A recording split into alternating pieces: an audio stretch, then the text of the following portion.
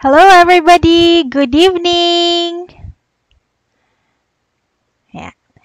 All right. So, welcome to our fifth day of our webinars or our online Facebook webinars. We, together with my team from Sure Homes, are doing this Facebook Live para ma-educate those that are interested to earn an investment and get part-time jobs as well. So, we are telling everyone or how we are doing the process at saka in-introduce din po namin sa inyo yung aming projects with Urban Deca Homes. So, ayan. Hi, Owen Isla! Hi, Kate! Good evening! Thank you for watching! Ayan. So, let's get started. For today's topic, this is our fifth topic, we are gonna discuss all about the benefits of living or investing in a condominium. Before we begin, let me introduce myself to you. Ako po si Jennifer Hisla. I'm a graduate of education from Philippine Normal University. I am a preschool teacher. I used to be a preschool teacher and I've taught preschool for 5 years. And then after 5 years, I had to transfer to a BPO company. I am a full-time employee from a BPO company. I have been an employee of them for more than 13 years now. So I have stayed with that company for that long.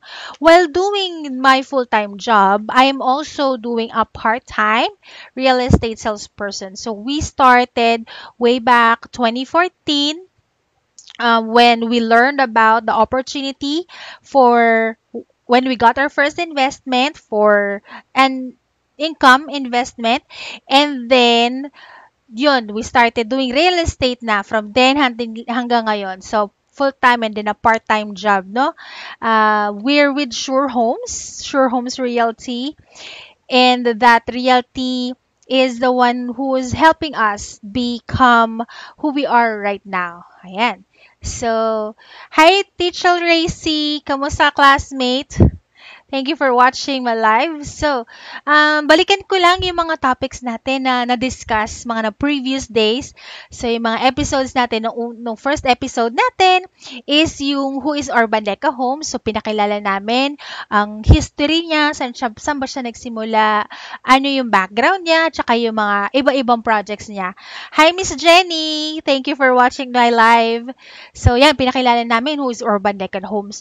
Tapos, yung day 2 naman namin, we introduced, namili kami ng isang project out of so many projects na Urban Deca Homes. And we chose sa Urban Deca Homes Ortigas. Ayan, so si Urban Deca Home Ortigas is nasa Pasig siya. It's a 30 billion project with 1.3 hectares overall kasi 13 hectares yung buong project niya. And then, the next day, we educated the people kung ano yung mga details naman ng mga units in Urban Deca Ortigas. Yan. Ano yung itsura niya, ano yung sizes niya, ano yung prices niya. Hi, Maring Ayesa. Thank you for joining my Facebook Live. Lud, Mars, I miss you, Bax. I will see you soon.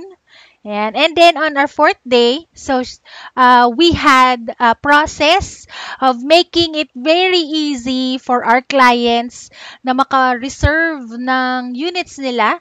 So we had an online reservation process. So lahat po ng mga previous episodes natin, we will be putting it din sa description page later on. So, yan. But for today, we're gonna talk about lahat ng what's the benefit of the benefit of living and investing in a condominium unit. So, here's just a little thought coming from Robert Arnold. He says that in investing, what is comfortable is rarely profitable. Please forgive my baby doggy right here. Medyo, gusto niya makisali sa Facebook Live natin right now. So, sabi niya Robert Arnott, kung ano yung comfortable for you, minsan hindi naman talaga tayo nagpa-profit from it. Example is comfortable for us right now na nasa bahay tayo. It's very comfortable for us to watch dramas or teleseries, K-dramas and movies on Netflix or recorded and nag-download tayo. It's very comfortable. Nasa kama tayo, nasa sofa tayo, nasa labas tayo ng bahay. But does it give us any profit at all? Do we earn anything from that? So that's just a little something for you to think about. So let's go ahead and talk about why invest in a condominium. So here's a couple of uh, benefits in living in a condominium unit. Of course, the first one is a long-term benefits. May iniisip natin, unang-una, when you live in a condominium, you have a less costly maintenance. Kasi you will have already yung mga maintenance natin that they clean your hallway, they clean your security, ayan. So, they clean your surroundings. So, halos lahat yon, it's all provided for by the condominium.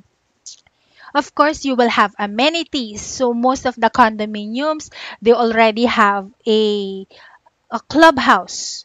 Kapag sa bahay, bongga siguro yung house ninyo kung meron kayong clubhouse, no? Ayan. So, meron kayong mga park.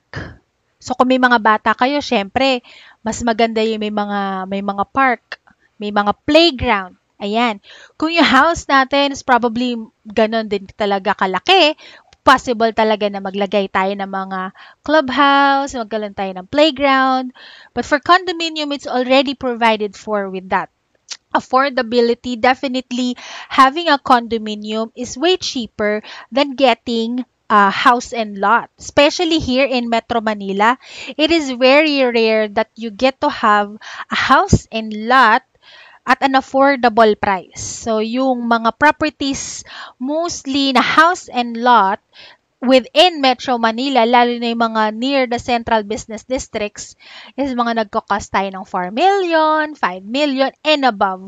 Swerte na pag nakakuha ka ng 5 million. You let me know, baka I'll be interested with that as well.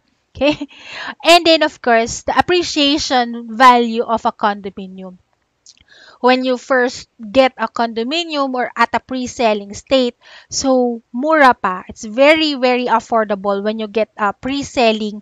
And then, as years go by, tataas yung value niya, yung appreciation value. Kung yung dati nating condominium, it's worth 2 million, pwede siya maging 4 million, 5 million. By personal experience, yung dating condominium na 900,000, which is located along EDSA, 2016, it's 900,000.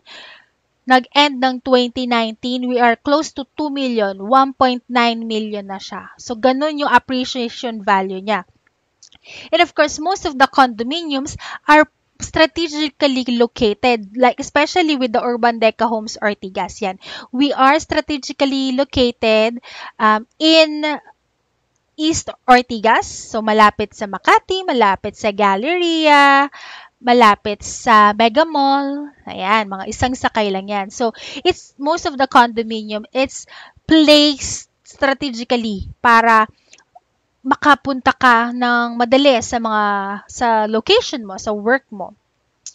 Having a tight security is one of the advantages as well of living in a condominium. Ayan. Hi, Miss Regine, Ma'am Marites. Hello po. Ninang Mel, good evening po sa inyo dyan. Ayan. So, yung living in a condominium, you will have a tight security. Example, in where we are living right now, we have 3 pass bago ka makapunta. Yung main guard, tapos we have 2 guards dun sa mismong building, plus may roving pa. So, sobra yung security dito sa mga condominiums. And the same goes with Urban Deca Homes. We have a top guard na kung hindi mo yun building or hindi mo yun floor, you will not be able to use it. So, yung mga sa kabilang building, they will not be able to use your card to gain access to your floor or to your building. Plus, have living in a condominium will definitely give you a bigger space. Most of the condominiums right now, they have green areas or open spaces.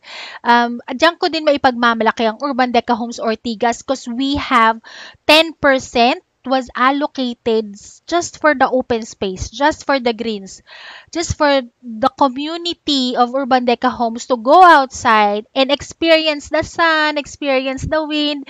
Dahil most of our living days ngayon, we work at the office, so enclose lang tayo sa office, tapos uwi tayo sa bahay, dun lang tayo sa kwarto. So, with Urban Deca Homes Ortigas, it's 1.3 hectares of open greens. Ayan, so here are some benefits of property investment. So, why condominium is a great investment? Definitely, you can have a passive income. So, it depends kung ano ang purpose ninyo for buying the house. So, kung ang purpose ninyo is buying a house for an income or as an investment, then you can definitely gain passive income. Growth potential, of course, you will have yung appreciation value ng market ninyo, yung unit ng value ng unit ninyo. So, ayan, tataas din siya. Tapos, we also have TLG yan. Hello po, good evening. Sir Aljon, good evening. Ricky, ganda. Hello. Thank you for watching. Ayan, mga friendables natin. Thank you for watching the live. So, I hope you stay with us until the end of the live. Tapos, if you're free also, you can please share to the groups that you have. Ayan. So, next naman natin is yung stability. So, living in a condominium will definitely give you stability for the rest of, say for example, our project, we have at 25 years. In-house financing. So, that's the maximum, no? So, yung monthly amortization natin, you can plan yourself, your finances, your future for the next 25 years. Kasi we are unlike others that has paiba-ibang monthly payment scheme, paiba-ibang amortization scheme. So with Urban Deca Homes, for the next 25 years, you can plan ahead. So pag after ko ng 5 years, syempre every year, tumataas naman yung sweldo ko. After 5 years, I could probably get a new car. O dahil tumaas naman yung sweldo ko, I can probably get another investment. Or for the next 25 years or another 5 years, I can plan ahead and say, enough na yung budget ko for me to get married. So that's very stable. Of course, we are predictable. Living in a condominium gives us a knowledge that if you are strategically located, you can definitely say na my clients o yung mga bed spacers ko, yung mga Airbnb ko, yung mga short-term rentals ko, they can come from yung mga contact center natin dyan, yung mga nagtatrabaho natin sa BPO, yung mga nagtatrabaho natin sa Central Business District. So, alam natin, malalaman natin, kikita ba ako dito sa bibiling kong unit na to. And of course, if you don't do naman ng rentals, there's an increasing value. So, from the day that you buy your unit, especially if you buy it at an early stage, talagang we highly recommend you buy it at an early stage kasi definitely sobrang mura niya as to compare lalo na yung paggawa na yung sa buong area, sobrang taas na ng itataas ng value niyan. We have another property na from 2 million namin siya nakuha. Natayo lang yung structure, 4 million na ngayon. So, halos doble na yung property na yon. Hindi pa yung tayo, hindi pa siya gawa fully. So, just imagine how it will be kapag naitayo na talaga siyang kompleto. So, here's just a little statistics that we have. So, ang sabi ng statistics natin, 69% households are renting or they prefer to rent their homes.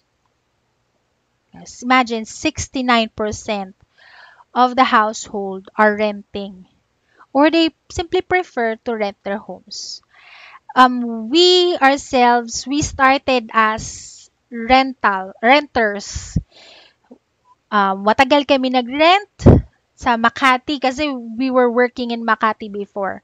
So nag-rent kami sa Makati and then we came to a decision na yung convenience ng binabayaran namin sa rent kasi mababa lang yung rent versus ilalaban ba namin yung medyo masakit sa bulsa na rent to own. Kasi titirahan na namin kagad yun Lilipat na agad So, rent to own. In future, in 10 years, in 15 years, isa-sacrifice ko ba yung nagre-rent ako versus sa akin na yung property. And ito, sa awa ng Diyos, it's just a couple of months, fully paid na namin yung first rental or first investment namin na condominium. So, di ba, ganun, noong una talaga, sobrang hirap.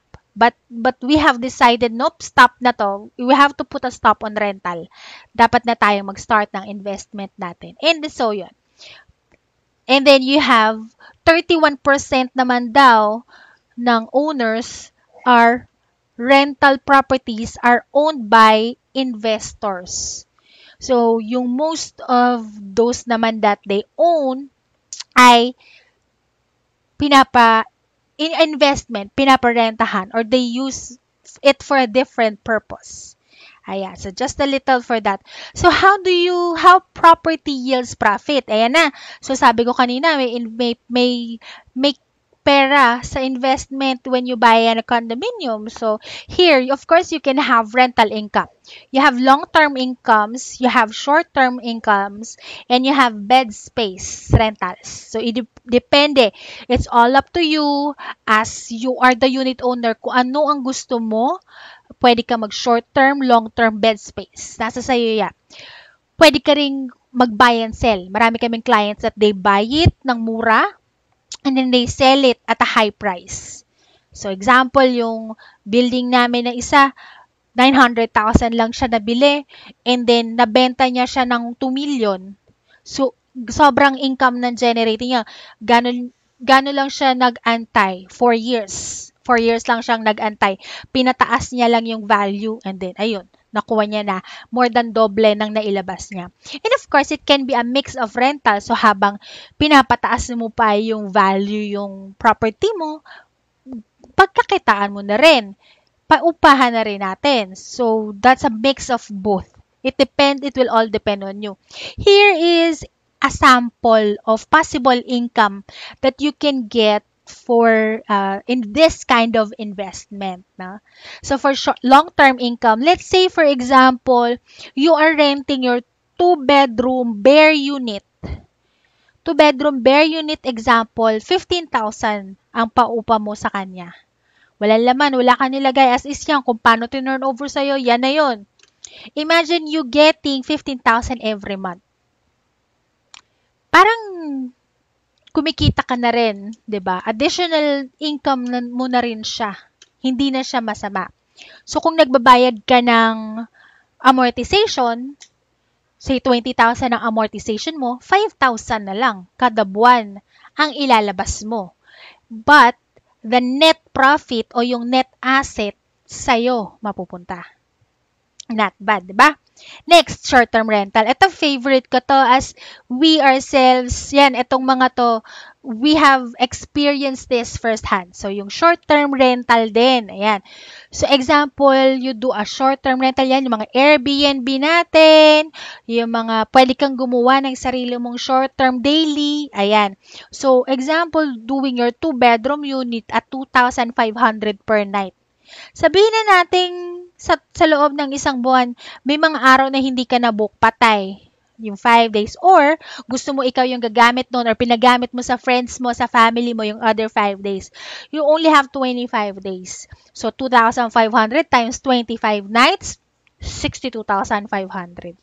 Sabihin mo nang i-minus mo pa dyan yung monthly amortization mo at na 20 something thousand, kuryente mo, tao mo na maglilinis, I think you still have too much, more than enough na sobra as an investment or income for your short-term rental.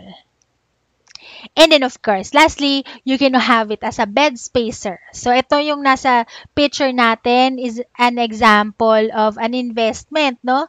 Of a two-bedroom unit ng Urban Deca Homes Ortigas. Ayan.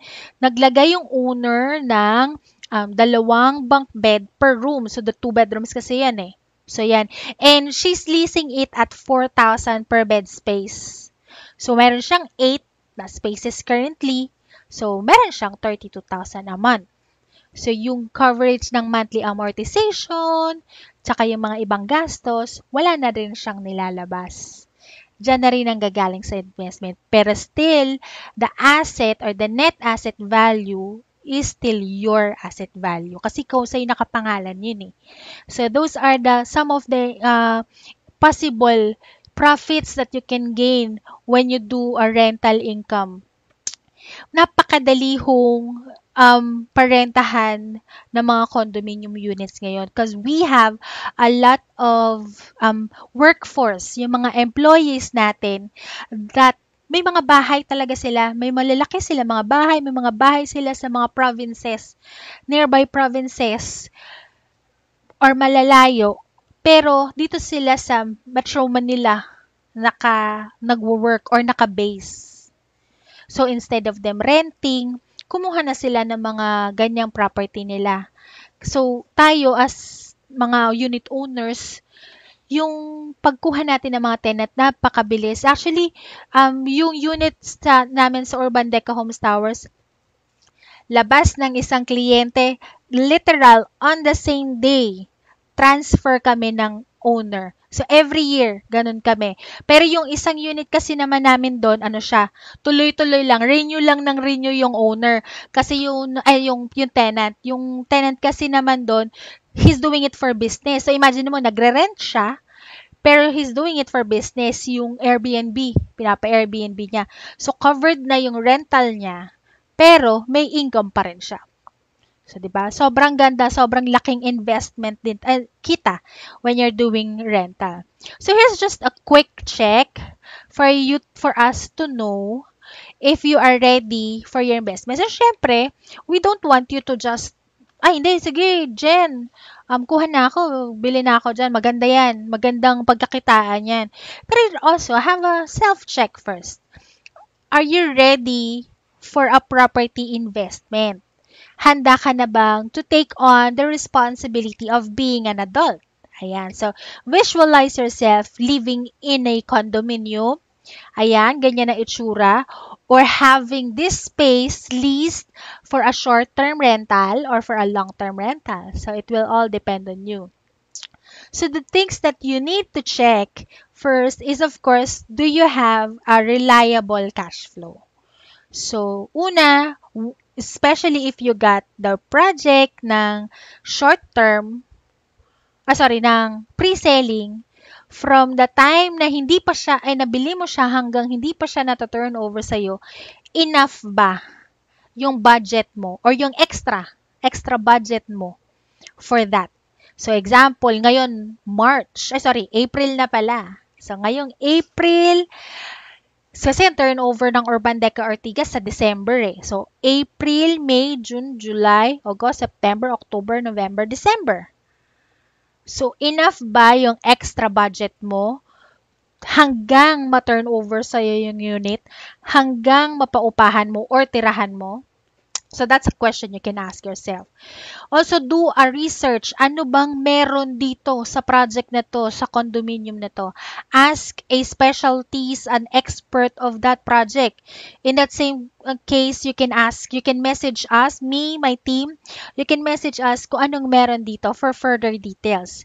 And of course, you have to define ano bang goals mo financially. Are you satisfied on living, sabi nila, you only live once. So, pera ko ngayon, I only live once, I'll spend it all. Or, do you see yourself no longer working after a certain year? So, depende yan. It depends on you. Anong decision mo. So, here's stages on how you can prepare for an investment? Una, of course, ready ka na ba? Ready na ba ako financially? Do I have an extra 10,000 for the next 9 months? Ayan, kasi 10,000 yung cash out nung or ang down payment ng Urban Deca Ortigas for the next 9 months eh. So, yan. So, investment strategy, ako ba yung titira dito? So, ano ba yung masisave ko kapag ako yung tumira dito? So, una, hindi na ako mamamasahe, yung oras na nasasayang ko sa traffic. Kunyari, sa isang biyahe mo, 2 hours ka, papuntang pisina, pabalik mo, 2 hours ka. So, 4 hours nawawala sa'yo sa biyahe. Convert mo yung sweldo mo sa 4 hours na nawawala sa'yo. Ayan. So, ask that yourself. Paparentahan ko ba siya? Is this for a rental business? So, paparental mo siya, di maganda. Or, ibabuy and sell ko ba siya? Bila ko ngayon, benta ko after a few years. Bili ako ngayon, benta ko after a few years. Yan. So, on different target market naman natin, for rentals or for buyers, then this goes the same. You can have employees because Urban Deca Homes Ortigas, malapit siya sa Libis eh. Isang jeep lang siya sa Libis. Malapit siya sa Chendesitas, malapit siya sa Ortigas. Ayan, mga employees, sa mga students, mga bagong kasal. Yan. So, syempre, yung ibang bagong kasal, hindi pa rin masyadong prepared. Pero ngayon, madami na yung clients namin ng mga engaged na interested na nagsisipagkuha na at a very young age. Very interesting talaga yung mga kabataan ngayon. Domestic partners, ayan, your growing family. You have to consider that. And then yung mga investors, ayan, yung mga different target market natin yan. Are they wanting to do the business? Per minsan may buyers tayo dyan per floor ang bilihan or per building. Ayan. And then, of course, the property criteria. Studio ba is enough for you and your family kung kayo yung titira nun? Is 1 bedroom enough for you, yung space for you and your family? 2 bedroom or 3 bedroom? So, ask yourself these kinds of question when you do that. Okay, so those are just a couple of tips that we can provide to you. And we have an online reservation process. Should you be interested, we will link the project specifics and project details later on in this recording.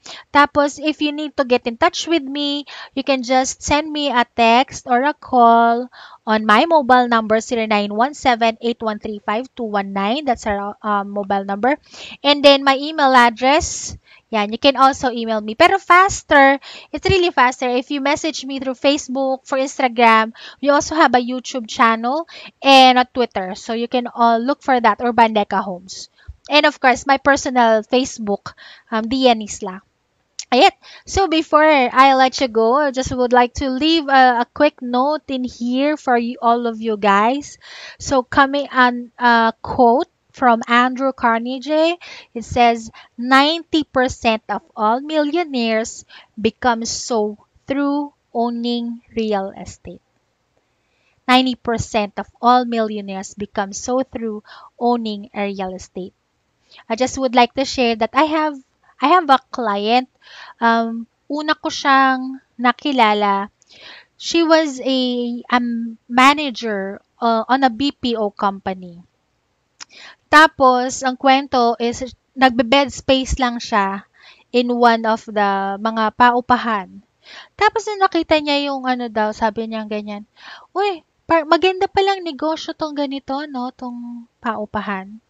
So, she decided to rent a space of her own. Yung bahay na kinuha niya, medyo mataas, parang 25,000 yata per month. Pero halos, kinonvert niya yung rooms into rentals. So, nung nagkaroon na siya ng idea for rentals, iniwanan niya yung corporate job niya, nag-invest sa real estate. Ngayon, she is a partner owner of mga, hindi ko nilang papangalanan, but it's a short-term rental here in the Philippines. So, malakihan siya. Marami kayong makikitang ganyang color red So, isa siya sa mga partner nun dito sa Philippines. So, sobrang dami niyang projects. Meron siya sa Manila, meron siya sa EDSA Mandaluyong, meron din siya sa Ortigas. So, ganun siya. Sobrang dami niyang property. So, imagine she's doing very well on her corporate job. Tapos, now he's monthly yata parang nasa more than 1 million ang kinikita niya every month. And who wouldn't want that? Right? So with that, I would just like to say thank you for staying and watching my live. A huge shout out again to our frontliners out there. Maraming salamat for doing a good job keeping those coronavirus aware and keeping those Filipino at home para hindi na natin ma-spread pa yung virus. We thank you so much. Kudos sa inyong lahat. Maraming maraming salamat po. And for any questions, do let me know. Let's start your investment journey. Again, my name is Jennifer Isla. Good night and thank you so much for watching.